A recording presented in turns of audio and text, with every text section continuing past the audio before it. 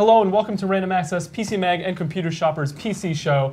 I'm Matthew Buzzy. This is John Burek, Editor-in-Chief of Computer Shopper, and we have a ton of products here today, mostly, as you may notice, some Razer products. Yes, we have a whole panoply of Razer stuff here. We actually don't have the whole Razer line, but close to it. We don't. We're getting there. Right, and actually... Gotta catch them all. Yeah, and conspicuously a not Razer laptop at the end there that we'll get to in a little bit, too. Mystery, yes. This is... well, let's pull the lid off. This is the Aorus X9. It's kind of a fancy, exciting thing in its own right. And we also have a graphics card for you, which doesn't really fit the rest of the theme, but it's gaming-related. It's gaming. It's extremely high-end. It's coming out next week. You can't buy this yet, so we will talk about that a bit. It's audacious, just like the rest of this stuff here. The X9 actually just lifted embargo today, so we can talk about that. Yeah, this is brand new. So. Right, and these two Razer, or I should say 3 Razer machines here are a whole other story in and of themselves. So why don't we start with the big Razer over here on the left. One in the room, yeah. Yeah, so this is the Razer Blade Pro. Now, you probably have heard of a Razer Blade Pro before because there's a high-end, large-screen Razer Blade Pro which runs anywhere from $3,000 to $4,000, depending on configuration out there.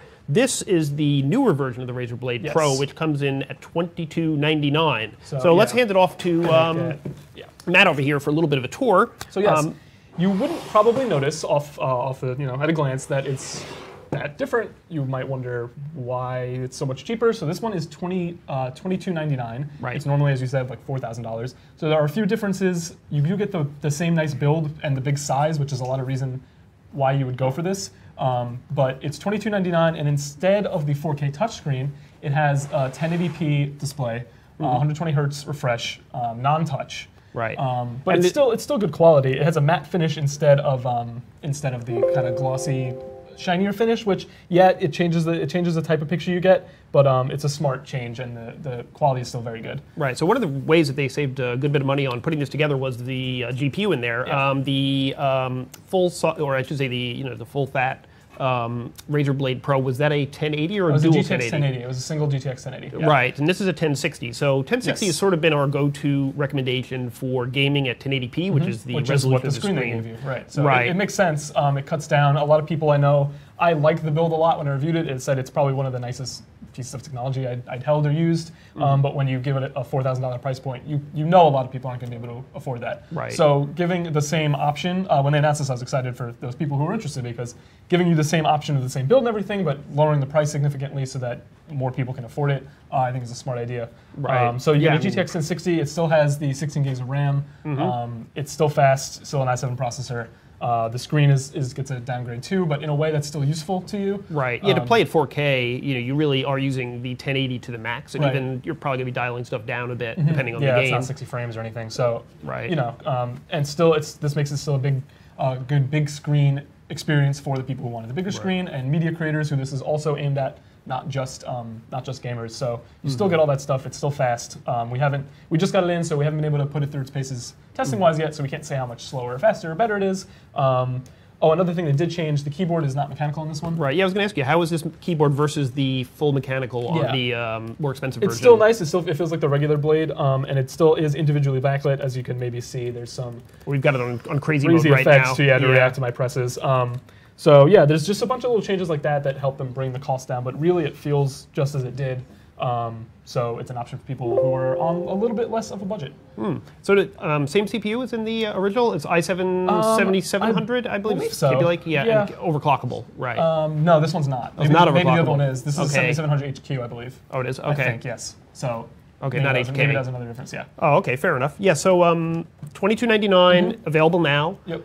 We'll be working up a review of this in the coming week, 2 weeks. Yeah. Big differences here between this and the original, different keyboard, different GPU. And the low-res screen. Yeah, that's what's saving the price. Still a premium product. It's still an over $2,000 laptop. Not saying this is all of a sudden like the most affordable budget thing, but it's much more attainable to people who are willing to spend somewhere in that range. Right. So, yeah. I mean, close to half the price. Yeah. So there is that. And I mean, the layout remains pretty much the same. And the thing I love best, the little roller in the corner there. The volume scroll bar is one of my favorite things, both for this and on full desktop keyboards. Now when I use keyboards that don't have that. I really miss it, and it's nicely located right above the touchpad. So if you're in the middle of doing something and something's not loud enough, easy flick. Right. It's a really nice addition that I kind of want to see on more things. Yeah, like Corsair does that on a lot of their keyboards, which is just a lovely thing. And we've seen some imitators doing it as well, but having it in a laptop. And it doesn't feel cheap on this either, and it has its own LED, because of course it does, because it's Razer. It has to. I think it's obligated to. Fair enough. Let's move on to these smaller guys. All right, so let's take this one, and you can put them over there in the... yeah, I'll toss them to the side here. Right, so I won't throw it. No, please don't. So we've got two similar-looking machines here. One looks like it's monochrome, sort of the 1910 version of the... No, not really, but the... gunmetal version of the Razer Blade Stealth. Now, the Stealth is Razer's ultra-portable laptop, not really gaming per se as it comes out of the box, because it does not have dedicated graphics. Right, and that's like a weird thing for people to wrap their head around when they first made these a year, maybe 2 ago, that everyone assumes it's Razer, it's gaming. These are not the case for these. Right. It's simply the same nice design to take around with you and do everything else on. Right. Well, the thing is the idea here, you've got Thunderbolt 3 on it, and Razer also makes an external, we don't actually have it here, an external graphics card box called the Razer Core. They actually just released a new version of that last week or so. I think it's $499. Yep, as before. It's called the Razer Core V2, I believe, and you can plug that into one of the Thunderbolt ports on the side, install your own graphics card, and turn it into a gaming machine. So you have gaming options on this while carrying this around like a ultra-portable notebook, like the ultra-portable notebook that it is. Yeah. So what's the difference here between the two of them? I mean, one of them is gunmetal colored. So there's been stealths before. These are not the first stealths, but they are different. There's been a couple iterations, and these are the most different since the launch one. So the 13.3-inch screen size that you're seeing is brand new, as well as the gunmetal color. What was it before? It was 12.5. 12.5. You can still get the 12.5 size. It only comes in 4K though. So it's 12.5 4K, or it's 13.3 and it's QHD plus. Right. Oh, actually, one thing I should point out is if anybody has any questions about these units or any of the units that we're showing here, please bring them on. By all means. And someone's already followed up on that. Oh. What are the keyboards like on those? So they're non-mechanical, but they do feel kind of nice to type on. I think it might be my imagination. It's possible it's my imagination. There's a little more key travel than there was on the older version. I think I dinged the last one for being a little shallow. They feel pretty nice. More so, the keys are individually backlit, just like on the bigger Blade Pro. So you can customize these to do whatever you want. That's different on the gunmetal, though? Yes, so this version is customizable. Every key is different colors. The gunmetal version only has white backlighting. So some small difference. But the gunmetal version is a bit more understated. It doesn't have the lime green logo on the back. It's just etched in silver. Some people might like that more for like a business environment where they feel like standing out a little weird with the green. So, you know, options for everybody. We have another question. Can you get a matte screen for it? It does not have a matte screen. It's either this, and it's a really, really nice screen, I should say. I don't know if it's coming through on camera or not. Right, yeah, it's using IGZO, right? IGZO, it's really vibrant. It's touch. It's super sharp. It's 3200 by 1800 resolution. It looks really nice. It feels really nice. And yeah, there's no matte finish like there is on the new Blade Pro. So it is a little shiny, but it kind of makes the picture pop a little more. Oh, we have another question. What are the graphics cards on these? So yeah, as we're saying, there are no discrete graphics. It is integrated, so it's just the one that's built into the chip. Yep. And Intel HD 620, I believe. In this case, yeah. Right. And that means that you can't really play games on it. Simple stuff, 2D games, simple games. Right. Web-based games or older games, sort of dialed way back. Right. So what is the resolution on these? These are all QHD at this size. Yeah, so QHD is what is it? 3200 by 1800. 3200 by 18. Okay. So you know it's super sharp. But yeah, you're not going to want to do gaming on these really, unless you, as you were saying, connect it to the core. You put an external graphics card in that. You connect it through USB-C. And then you have a gaming system when you're at home. But on the road, it's just a general use sort of laptop. There's a slightly bigger version of this, the regular Blade, not Stealth. Those are the gaming systems. That's a 14-inch. That's what has the discrete graphics, which has a 1060 in it, and that's what you're gonna play with. I mean, for some really old games though, like if you're playing, say, like the original Counter-Strike, Half-Life, something from 10 years ago, 12 years ago, you can dial it back and you can play it on Intel integrated graphics at this point. Or something new like that's not as graphically demanding, like Hearthstone. You could launch on an integrated system, no problem. Right. Yeah, it's just for the sort of AAA games that really have major 3D requirements. You're not going to get very far with a integrated graphics system like this. Yes. And to run down the rest of the specs real quick, we have it's a 7500U processor, which is the same that was on the old 12.5-inch model. The 12-inch, right. Same Core i7, 7500U. They are coming out with the new generation quad-core processors, so those are coming down the line. Right, so, that's the Kaby Lake R that they're, right, so, So there's that coming out, but the value of this is $1399, and that's the base model that comes with 256 gigabytes of storage, and they all have 16 gigs of RAM also, which is pretty good. That's a pretty good value, I think, at $1399. We were comparing it to something a little more expensive, like the Dell XPS 13 Touch, which is the same size, same nice screen. They're really similar, but that's like a $16.99. Right. And they're almost neck and neck. So between the nice build and the fun stuff like the key lighting, right. It's a really good proposition. Right. Proposition. I mean, the Dell is sort of like more of a business machine. I mean, this is, if you're buying a Razer machine, you're going to have, the Razer logo on the cover. Yep. It's an attitude statement. It's a, sort of different vibe, Yep. Than something like a power/business portable like the XPS 13. It's just, different strokes. Yeah. We have another question. Oh. To clarify, are these touchscreens? They are touchscreens, yes. Look. I can't show you anything. Start menu. But yeah, he's start menu. Right, yeah, they are touch. Yeah, they're touchscreens. Yeah, if it was Windows 8, I could swipe in, I suppose. Well, no, there we go. There you go. Yeah, there you go. Another question. Another related question. How important is the touchscreen for you? Do you feel like you use it a lot? I do. I think it's one of those things like you maybe don't think you would use it a lot, or you don't think you do use it a lot. But when you use a non-touch laptop, sometimes you poke at it and it doesn't do anything. And you're right. Like, oh, yeah. We see a lot more laptops than most folks. So once you get used to it, or once you get used to using it, you notice when it's not there. Yeah. So it's useful enough that it doesn't hurt to have around. You'll clean your screen more, of course. Yeah, sure. It's especially useful on convertible laptops and other things. But right. Yeah. Another question. How's the touchpad? The touchpad is super nice. It's redesigned to be precision, and I think by that they meant the Windows Windows touchpad, precision touchpad. I think that's what they meant. Either that, or they just meant precision. It's more precise. It does feel super nice either way. It's really smooth scrolling. It's also made of metal. It's not loose or chintzy in any way. Like the keyboard, it's nicely built. The speakers too, they get loud. They don't get super loud. You're not going to fill the room, but you're also not going to watch a movie on a 13-inch screen from that far away.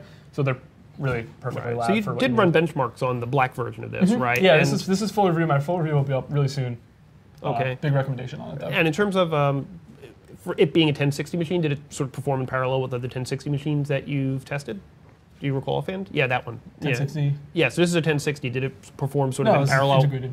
Oh, I'm sorry. I'm thinking of the Blade. Pro, yeah. Yeah, you see how easy it is to mix them up, right? I got it all up here. Yeah. No, the performance being the 7500U was about what we had again last time. The last model matched up pretty easily and smoothly. Right. Also, like 8 hours of battery life. Right. That's one thing I put it in the ConCom, my review. Technically, it wasn't as like its battery life is bad because it's not. 8 hours is fine. That's all day battery. Right. You just get some competitors getting 10, 12. The MacBook Pro gets 16.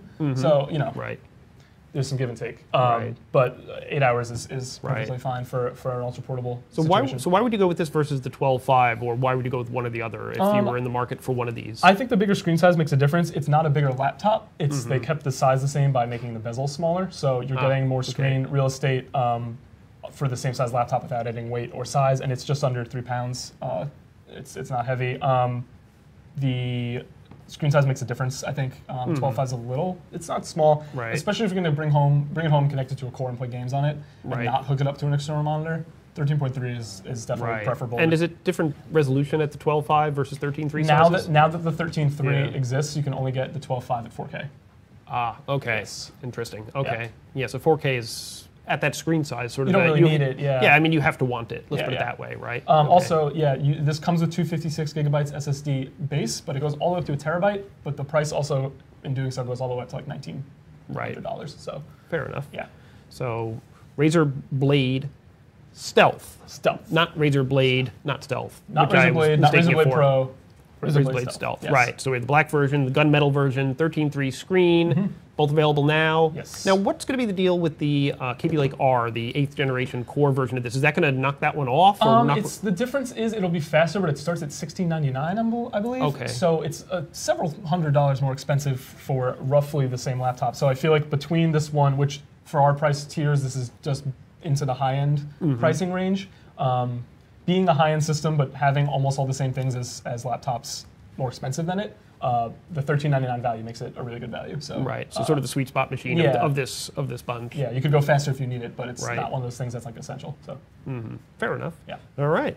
Well, we got our Blade on here, so we have plenty of Blade on. There we are. Okay, so there we go. Boom. All right. And I'll give you this guy. All right. So well, it's actually not that heavy. It's not.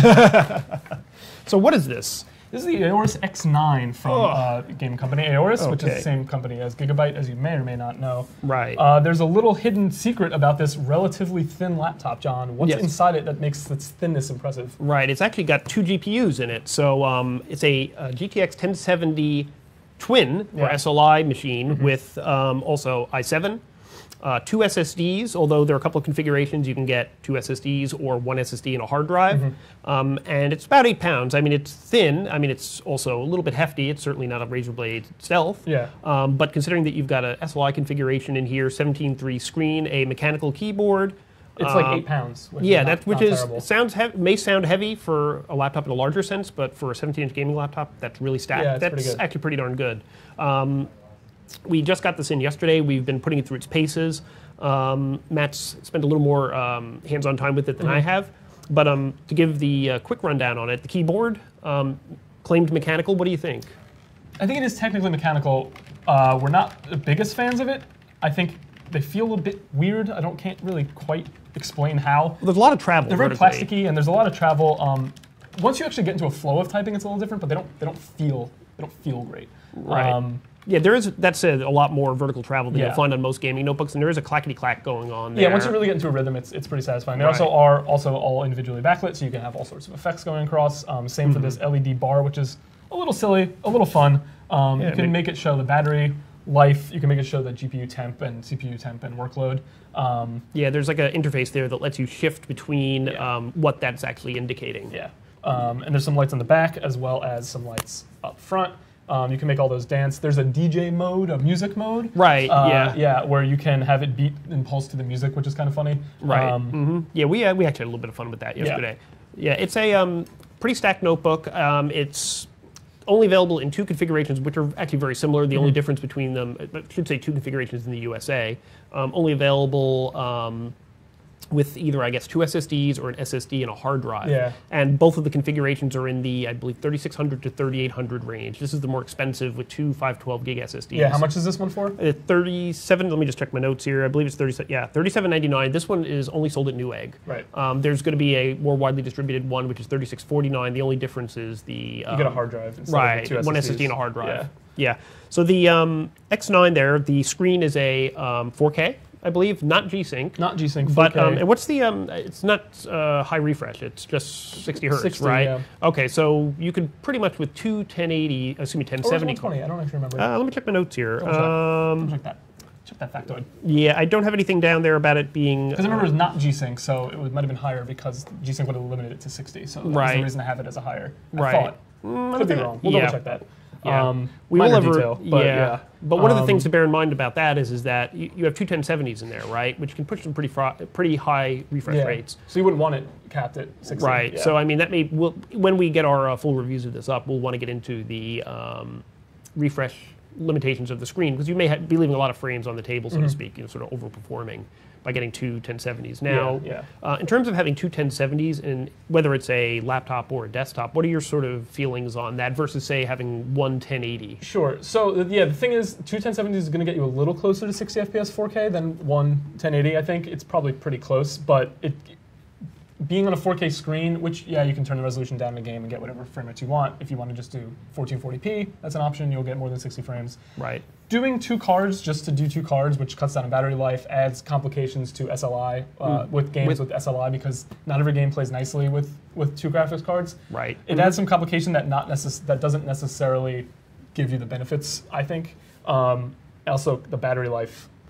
Yeah, I assume that's weighted heavily because of the 2 cards, and it's not been very good in our testing. Right. Well, I mean, we did a battery rundown. I mean, that is one aspect of battery life, and we got a little over an hour playing back battery on power save mode. So it's pretty short even by our typical gaming laptop standards. Yeah. So this is not the kind of machine where you're going to be doing a lot of roving gaming. Yeah, which sucks because it's relatively light and thin. So you're like, all right, well, I can take it with me. You're not going to game on the go. You're just going to take it. Carry it. Right. Once you get somewhere, then you plug it in. Exactly. Right. Yeah. Exactly. It's mostly going to be your desktop replacement system. Right. But that said, I mean, getting 2 high-end GPUs in a system this thin is pretty. It's not aggressively loud or anything like that. It's normally loud. Yeah, the fans definitely rev up when you're playing games, but I didn't think it was like offensive in any way. Right. Yeah. It actually has 4 fans inside. From what they reps at Aorus/Gigabyte were telling us, it's a quad fan arrangement, and you would think that having that many fans running inside of a high-end laptop would be noisy, but I guess they're spinning low enough, even when stressed, that it's really not terribly loud. So yeah, if you take a look at the bottom, that's definitely the coolest bottom of a laptop I've seen in a long time. Yeah, that's pretty good.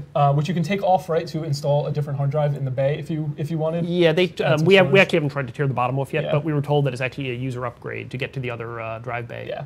Yeah, so that's kind of a cool aspect of it. It's kind of a car hood type thing. Yeah, the reps told us that it's both inspired by Lamborghinis and stealth fighters. I would like to see actually a Lamborghini stealth fighter. Yeah, I'm not sure what that's about, but that's what we got going on there. So if you're a supercar fan, if you're a military jet fan, you're covered.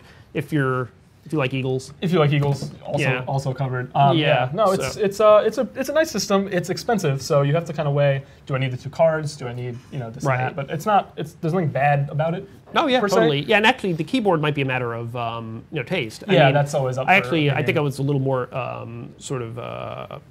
comfortable with it in that it had a lot of travel. I mean, the keys had a little more of like a hollow feel, I guess, when you click on, when you type on it. But then again, if you're spending $4,000 on a laptop, you probably want to try and find one of these somewhere to try out before you put down your money. I would hope so. Yeah, so there's that. So this is the Aorus X9, going to be $37.99 from Newegg in this configuration, or $36.50 in the more widely available configuration with hard drive and SSD. And we have a question.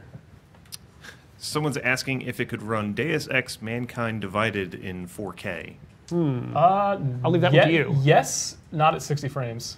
You probably get over 30, but probably 40, 50 frames on that game. It's a fairly new, demanding-ish game. Yeah, we've started running a few games on this, and we've had some mixed results, and we haven't done Deus Ex, but for instance, like we tried Far Cry Primal, and that was an interesting case in that it showed the issues with SLI that you see. We actually got the same frame rates at every resolution we tested at, so it wasn't scaling with SLI, whereas other games were scaling. I think like The Division and Tomb Raider were all getting like 50 frames range. Right, Rise of the Tomb Raider. And that's pretty good. That's actually pretty good.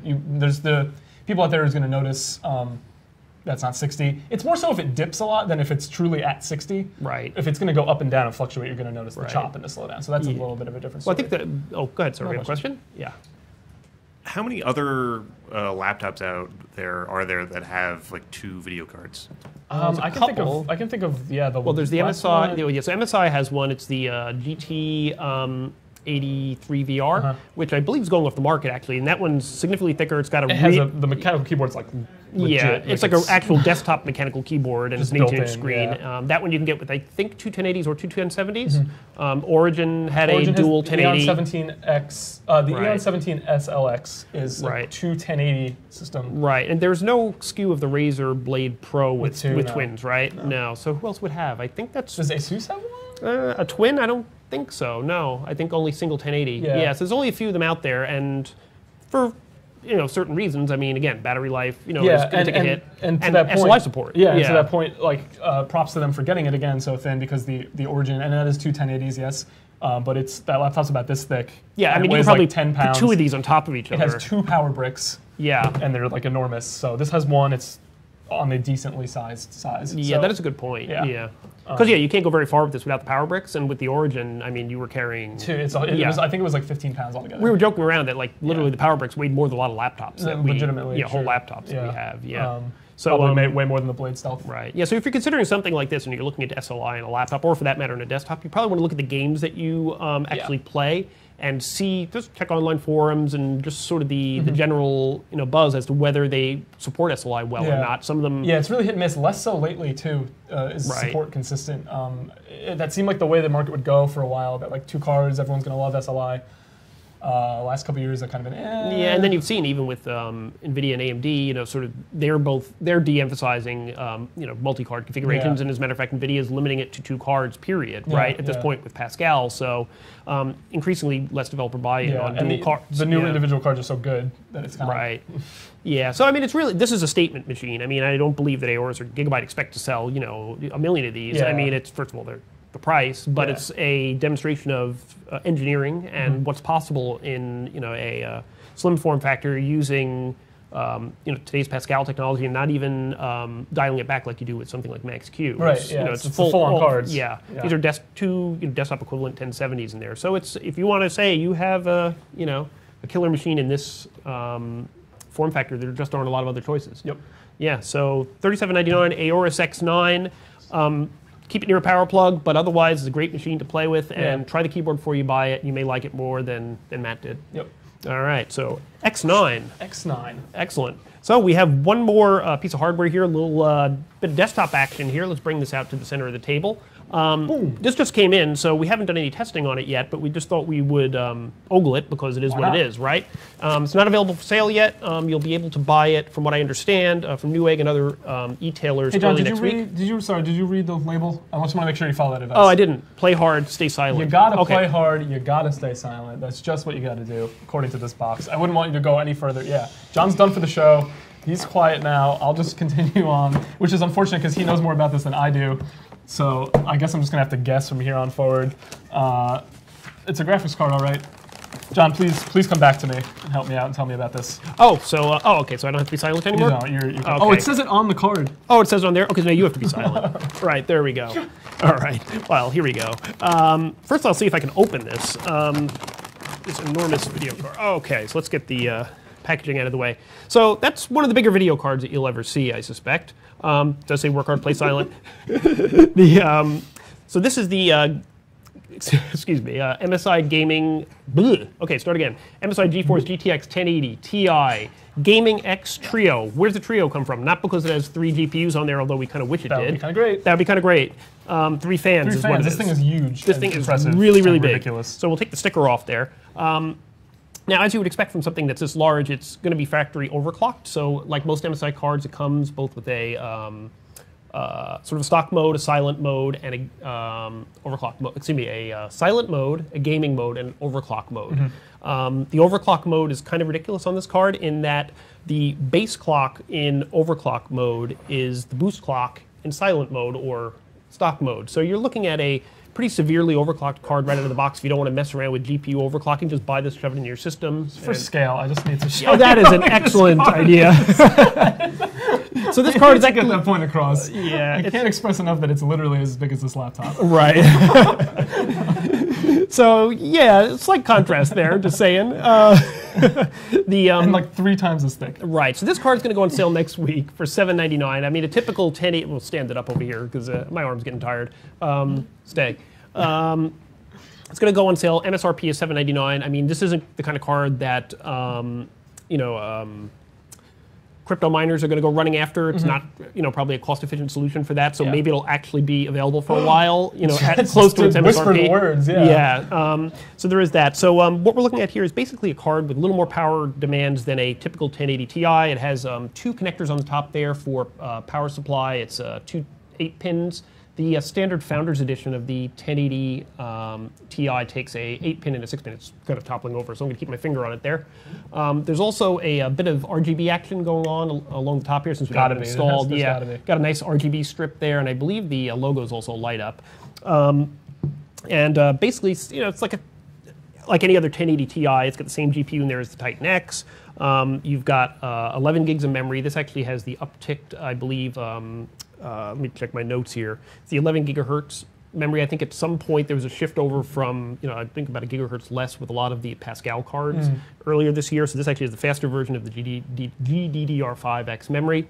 And comes, like I said, with 3 modes. You don't have to mess around with overclocking. You just put it on the OC mode. Click it, yeah, and just run with it. So it's a it's about as high end as things come and are not Titans. I'm a little envious of its existence. And the thing is, I mean, there are other 3-fan 1080 Ti cards out there, but a lot of them have a small fan in the middle and 2 on either side. This thing is just all out. Just goes for it. Yeah, so I don't think you're going to see a bigger or better GTX 1080 out there, or maybe something close. Yeah. How much does this retail for again? So $7.99 MSRP. We'll see what it actually does sell for once it hits the market. We'll see how long it lasts on Newegg once it hits next week. And if you don't want to mess around with having to sort of work in the overclocking utilities, just go in, click OC mode or gaming mode. One aspect of this I didn't touch on is that there's also a mode called Zero Frozer. Frozer is MSI's lingo for their cooling gear on here.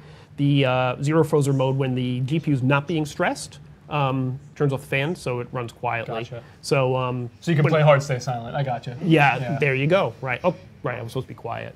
Yeah. So yeah. So this is hitting next week. We're going to be benching it over the next week or two, and have a full review up on Computer Shopper. There you have it. The Gaming X Trio version of the GTX 1080 Ti. It's a beaut. It's a beaut. Make room in your case because it's big. Yeah. Basically, take your Razer Blade Stealth, stick it in your case. If it fits, you're probably gonna be all right. Yeah. Yeah. For real. So there we have it. So that's all we have for this week. A couple of weeks we'll be doing another one of our all-out PC builds. Yeah. Yeah, we'll be building a wall-mounted gaming PC. Oh yeah. Which will be a lot of fun. I think we're aiming for November 9th on that. That is a few the weeks. plan. Yeah, so stay tuned for that. Yes. And in the meantime, we're going to get these things back into the lab, start benching them, having a bit of fun with them, and yeah, getting up the reviews. So look out for reviews on PC Mag for the Razer laptops. They'll appear there first, and probably this on Computer Shopper. Indeed.